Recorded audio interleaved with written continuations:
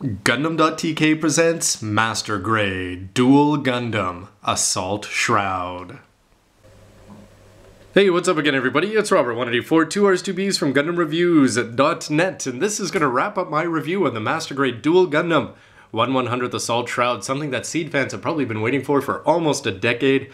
Anyway, it's time for a list of all the good and bad things that I could think of for both the Duel and the Assault Shroud, so let's get to it. So let's kick things off with the build at the beginning, because the Duel Gundam, when you put it together, well, I gotta say that the build itself is not going to be all that exciting, only because it seems like the end result is not going to be all that exciting. The inner frame was certainly a treat to put together, though. It's got tons of features, can't wait to see this used 3 more times anyway, at least, if not that magical 4th time that we can all hope for. But in terms of the colors and the waist section, it's just there's nothing interesting about the Duel Gundam that I'd say. It's certainly the strike, but it doesn't have the strike's cool features to it just in terms of visual impact. Plus, of course, as the protagonist, it's going to have a little bit more impact than something that we only saw a lot of once it got covered up about 8-9 episodes in. In terms of the details, the hand is going to fit in pretty well there, but you can see that every once in a while the bazooka is not going to attach in very well. Especially bazookas are going to have bazooka problems in terms of just the way that they rock onto the shoulder there. You're not really going to be able to use this in Assault when it's got the Assault Shroud on either too, just because you're going to already have this weapon up here on the top, and it's just already got a whole bunch of bulk there. But it is a little bit problematic to get it lined up, but every once in a while, if you do get the finger part to attach in just perfectly for this triangle attachment point, it can actually work pretty well. The shield, on the other hand, is going to have some problems just because it's not going to rotate around, similar to what the problems that the strike had. It seems to be a little bit exasperated just by the fact that it's got these blue parts sticking out over to the side. But it's once you get into the Assault Shroud that you're going to have more problems. You've got more good things and you've got more problems with it. First of all, when you're putting the parts together here, this ankle part is going to feel a little bit loose until you actually put it onto the body. When you put on the front parts before sealing them up with the sides, they're not going to feel that great. And you may have seen, yes, there's a reason why he doesn't have his front skirt on, and that's because all it's going to do is fall off. There's got to be a trick, and I'm hoping somebody can point it out to me. But otherwise, every time that I try to line up these independent moving front skirts, it's just going to be problematic. If you're doing any posing and grasping out from the back, it's just going to fall off as well. But overall, I think it's going to be an Assault Shroud mode for 90% of the time, as I said. So why Bandai would bother to put on independent moving front, top, or sides of the skirts here, it's just a little bit beyond me, because it just seems that the more important thing is to have a solid attachment point, especially somewhere that's going to get moved a lot when in terms of posing. In terms of other problems here, you're going to have just a little bit of difficulty when you're putting on these thrusters. I had the bottom one fall off one time, and the beam sabers are just going to be a little bit problematic because they're going to interfere with the way things go. But the biggest issue is just got to be the lack of mobility that you're going to get when you put on the Assault Shroud. You had so much great mobility that I was almost taking for granted with the Duel Gundam, which I'm probably never going to show off. And when you've got this kind of mode, you have all these cool things thanks to the inner frame, and you're going to lose a lot of them. Starting up here with the shoulders, where you had the ability to move them up and down, you're going to lose that. You also had the ability to pop it almost 90 degrees forward when I was looking at the parts. Unfortunately, that's just not going to happen. Also, the cockpit hatches are very problematic to open up when you've got it in this mode, so it's disappointing that the upper body, which did move so well, is just not going to happen when you do this. But then again, it's got a lot more pluses in terms of just the cool poses, even though you can only pull off some of them. With this many weapons and this many cool looking weapons and this bulked out form, you can imagine that there's a lot of pluses as well. So let's go on to the positives, starting with the Duel Gundam, and yes, back to the build. The inner frame was a ton of fun to put together, as was just seeing the way that everything was going to fit and thinking back to the Strike Gundam and just how things have changed over the 10 years or 9 years, I guess, since the Master Grade first came out.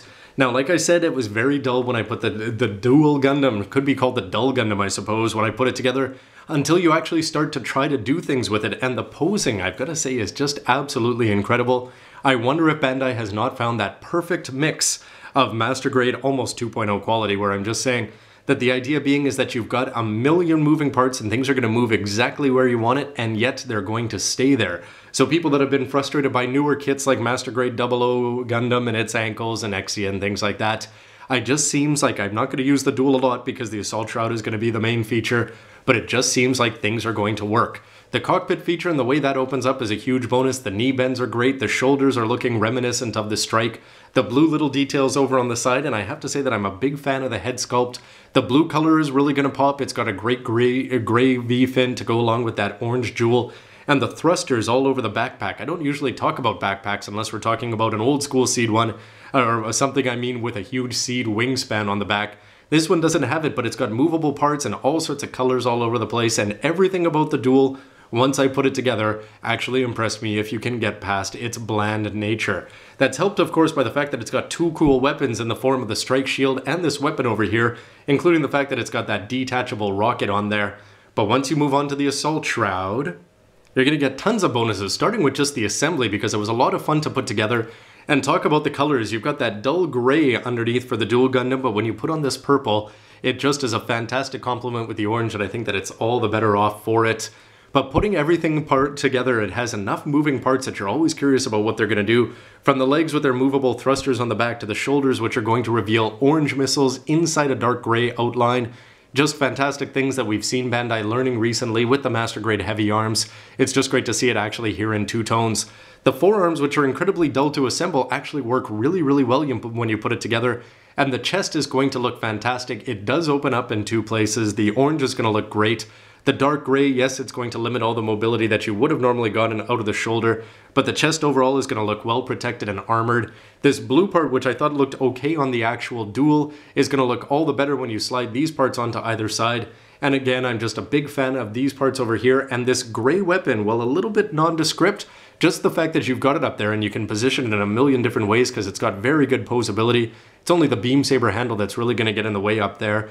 Is just a huge plus that no matter what you do with it, it's going to look really, really cool. Yes, there are negatives and things falling off, but when you combine the fact that it's got a million thrusters back there, all of them looking good, and remember that there's one other bonus in the form of this massive weapon. It's going to be primarily for the Duel. I suppose that you could try to fiddle around with getting it up here on the shoulder, but I think it's something that the Duel would use, and it's certainly something the Astrays would as well. But I think this guy is armed up enough, and that's certainly a good thing. He's big, he's bulked out, he's colorful, he's going to look cool no matter what you do.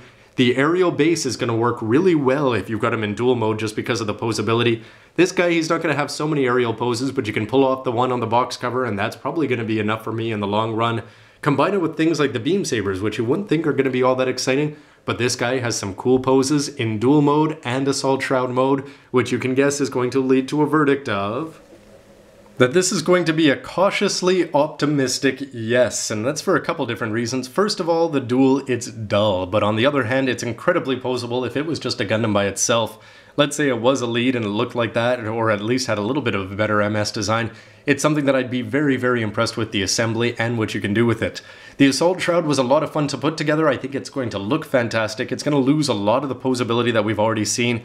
And the detriments are just a little bit problematic. I'd say that this is a 70-30 kind of guy, where there's just, when you add on the Assault Shroud, 7 things are going to work well and 3 things are not going to work well. But then again, it's got the bonuses of looking good. It doesn't need a lot of poses. I wouldn't call it a brick. It's not as bad as Master Grade Unicorn or something like that.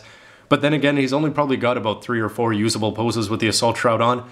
But they are going to look good because the colors look good, the proportions look good. It looks very Master Grade-ish.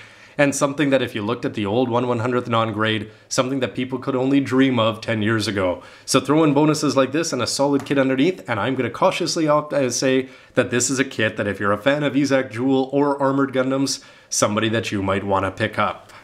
So on to future speculation, where we don't have to speculate too much about the other Seed bad guys that are going to be coming out, because it looks like we'll be getting them all. Thanks to that inner frame, you could see from the plates that it was going to have a ton of things carry over, but there's going to have to be a lot of changes, especially for something like Aegis and things like that. Nonetheless, this inner frame certainly makes me want to buy more. It's of the same quality as the wing kits, if not a little bit higher.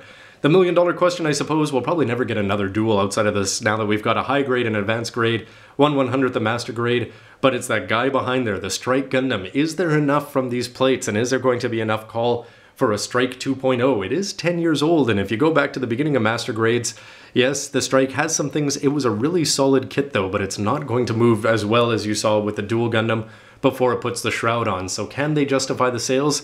That's going to be a good question, but with the re-release, the HD re-release of Seed, there's never been a better time. But then again, what about the other kits at the end? Could we be getting a Justice? Could we be getting a Providence? Could we be getting, if we're getting 6 MGs from the Seed line alone, do they want to go and make a 7th of this guy? Anyway, I'd imagine you might like to hear one, or like to be getting one, so why don't you let me know what you think with a comment down below. And as always, if you've built this kit, I was a little bit slow putting this one together, why don't you let me know your impressions of this? I've only built it had it built for a few hours here, So I'm sure that there's some good and bad things that other people have found as well. And anyway, everybody, thanks very much for watching, and stay tuned for lots more news reviews and everything in between. Thanks for watching, everybody. Bye. You know, if they do 2.0 me up, I wonder if they'll perfect me while they're at it. What, no speculation about a master grade goof ignited? Especially in white?